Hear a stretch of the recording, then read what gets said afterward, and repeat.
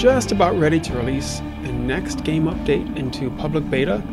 This is version 104, and it does not include multiplayer. We are making good progress with multiplayer, but not quite there yet. But this does include the Bison. Bison are finally here. Well, almost. Working on a couple last bugs. So the Bison will be here within a few days in public beta. Bison are dangerous and they're cranky, so they're best appreciated from a distance, but you can try your luck if you want, as long as you don't value your life too much. This has a bunch of other stuff. One of the biggest ones really is some revisions to the elk hunt. Elk run a bit faster now. They don't turn as much. They don't slow down as much when they turn. And all that means they're generally better at staying clustered together in a herd when they're fleeing you. So that herding behavior is just much better and more realistic. We kind of drifted away from it with various tweaks we made. We pulled things back together, and it's a big improvement. And here's a cool video that our beta tester Loach made comparing an elk hunt in the last release and what's coming here in the new version. All these tweaks really improve the hunting experience, I think.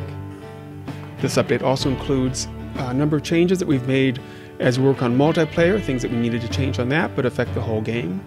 So when you can travel about with your pack of wolves in multiplayer, you might encounter stranger wolves more often, and when they attack you, the way to break out of that bite hold, the way to shake them off, has been the spacebar. If you tap the spacebar repeatedly, and we found that doing that a lot wasn't great ergonomically. So we've changed that to the left and right movement keys, which is, for most people, it's the A and D, or maybe the left and right arrow keys. If you use a controller, it's wiggling the left joystick left and right. And you do that a bunch of times and you'll break free pretty quickly, actually. So that's something to keep in mind. We also had to adjust the size of the hexes in the Lost River territory. We're working on refining the territory quest gameplay in Lost River, and it turned out that those hexes were too small, so we've made them bigger. And so this change, if you load a save game in Lost River, it will just reset to this new initial state for the territories. You'll lose whatever changes the packs had made, and if you'd been trying to winnow down their claim on territory hexes, it'll reset all that. So sorry about that, but it's for the best looking forward. Oh, and here's another new thing.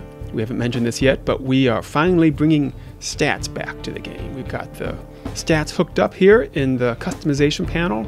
So this is somewhat similar to the old game, but instead of using sliders, we just show points. So you spend points to change certain attributes of your wolf. Strength. So before you can increase one attribute, you have to decrease a different attribute in order to gain some points to spend there.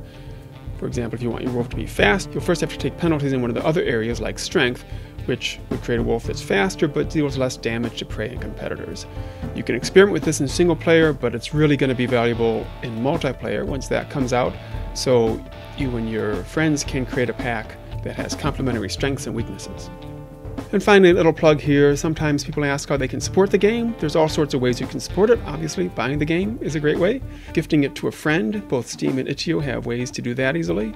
But other things are very important too. Writing reviews on Steam is really important. And we're very happy that our review rating is quite high, but we'd love to get more reviews as well. So if anybody out there hasn't written a review yet, we'd sure welcome it when you feel like doing that. And spreading the word about the game amongst your friends on social media or whatever is always great. And if you got a hankering to throw some more money at us, we do have a donation page on Fundly.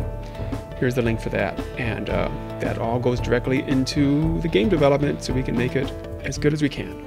There's also our merch store with lots of logos and screenshots and dreams designs on t-shirts and mugs and notebooks and a huge variety of products.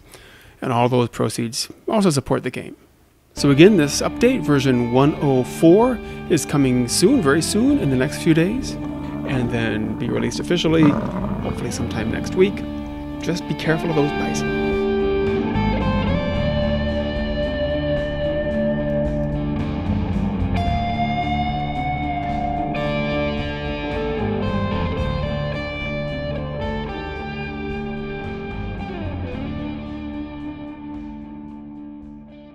Like I said, multiplayer is coming along quite well, but still some things to do. For example, this bug when everybody tries to go to sleep, but the game can't quite decide exactly where they should sleep.